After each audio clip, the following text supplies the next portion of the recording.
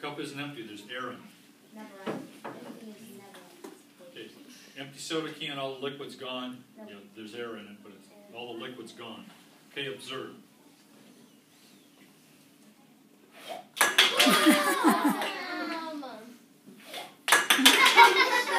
Now, here's the actual goal, and I've been able to do this 3 times in the previous 13 classes. I've been able to get this to go just like that. So I'll try it 2 more times. If I can't do it, I'll give it a rest. Keep doing it. Oh, come on, do it again. 1 more. Come on, 1 more time. You almost got it. Do you remember the experiment with the bottle and the water paper? Yes. Okay. Same thing. What's happening is, as I'm blowing here, I'm creating moving air and less air pressure.